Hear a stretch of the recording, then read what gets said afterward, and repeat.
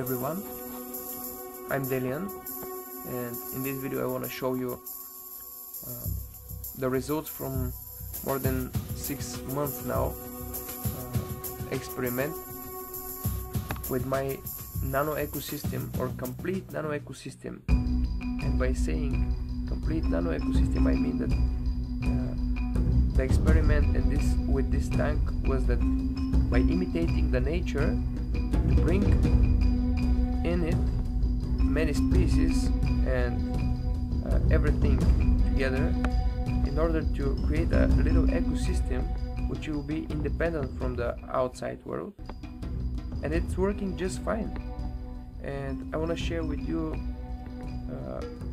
the key for the success and how I collected everything and how it's not necessary to maintain it, because the nature is built in such a way from the creator to maintain itself. So let me show you how I did it. And here it is, the main display. And again, I don't have any fish or big animals because it was just an experimental tank, and I don't need to be produced a lot of waste and ammonia in the tank. So I have just one shrimp, 2 crabs and few hermit crabs and many tiny species.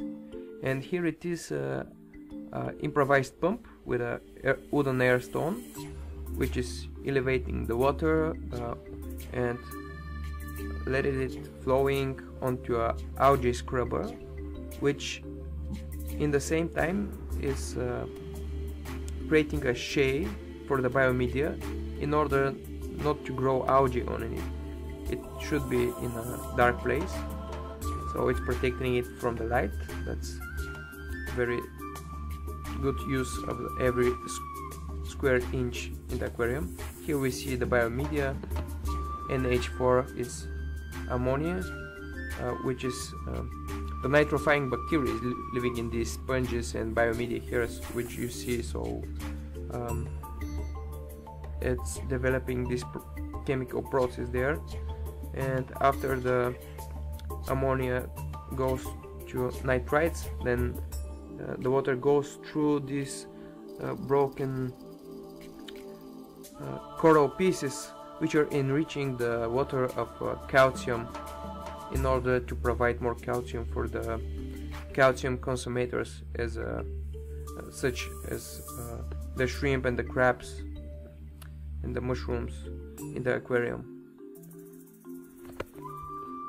The next chamber, which is so-called moving bed filter, for those of you that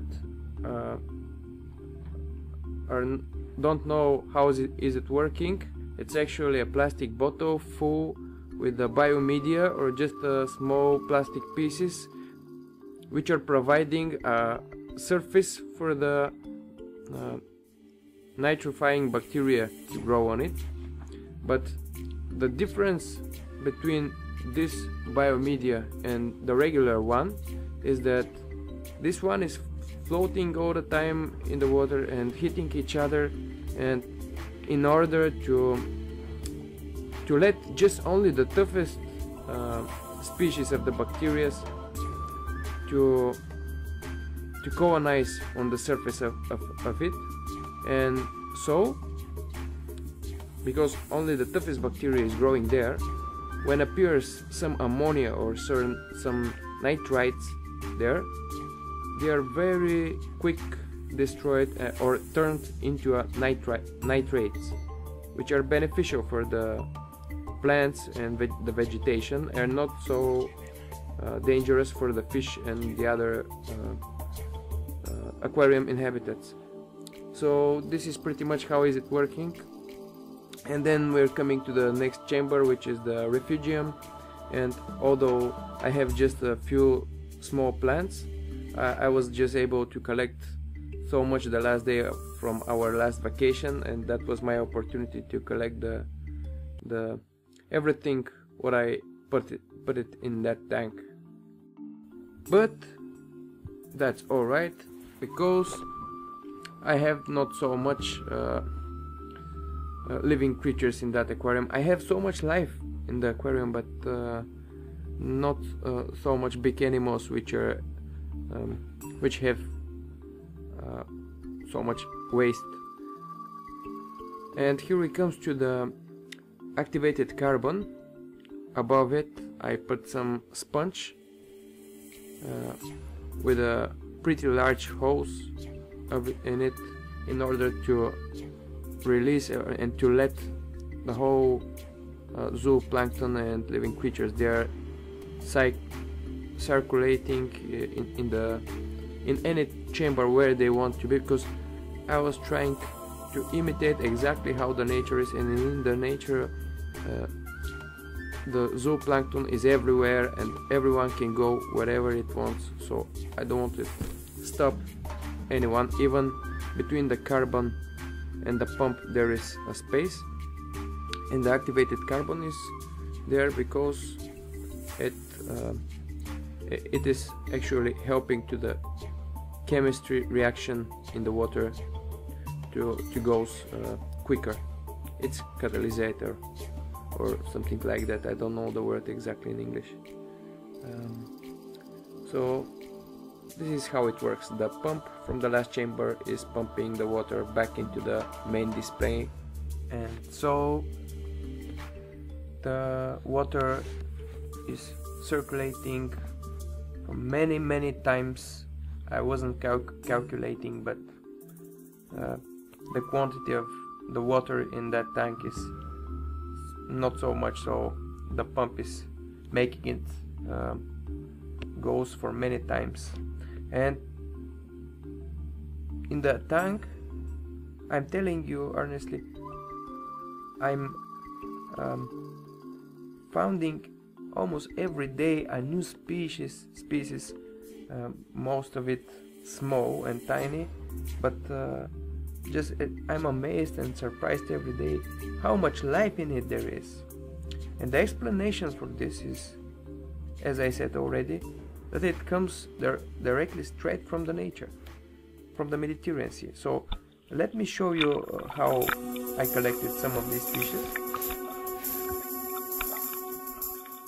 And here we are in the beautiful sea, Mediterranean Sea, in the clear water. During our last day from the vacation, my friends helped me to collect some species for the ecosystem, and to be honest, I was digging for a long time in the subject and making research what I will need in order to build such a ecosystem. And maybe in another video I will cover what I found out, but I will say now that just the secret is, briefly, imitate the nature. What God did, imitate it, and you will have the key for success. So I was trying to collect as many as possible different species in order to enrich my, the life in that aquarium, because every single species have its own place in the whole ecosystem. Is doing important work for the chemistry and for the life. What I know, I don't know everything, but just because I don't have the proper knowledge, I'm taking it, and I hope it will work because it's working in the nature. Do you see these fishes? They was following us all the time when we was turning upside down a certain stone or a rock, and from under it, it's coming all the goodness for them. I mean, they was having real feast around us, because under the rocks actually are living so much creatures. You're not seeing them just by swimming above them, by snorkeling, and so many colors and mushrooms and life is coming out of it. So it was nice just to collect them. And here they are. in the aquarium, more than half a year later. Everything living so good and looking like they're feeling just fine. That shrimp that you can see was much smaller when I caught it, and it was changing 3 times its shell, just like the rest of the crabs. And first time when I saw its shell, I thought, oh no, the shrimp died. But then I see it's bigger. Same thing happened with the crab.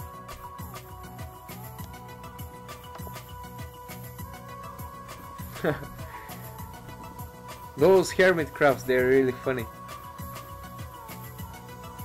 Everything in that aquarium was growing with the time, and as I said, the shrimp was changing its shell, or I don't know how it's called, its skin just was falling or something. But the crabs, same thing. But with the hermit crabs you don't see them changing their shells, because they're actually not having their own shell, they're borrowing from someone or stealing.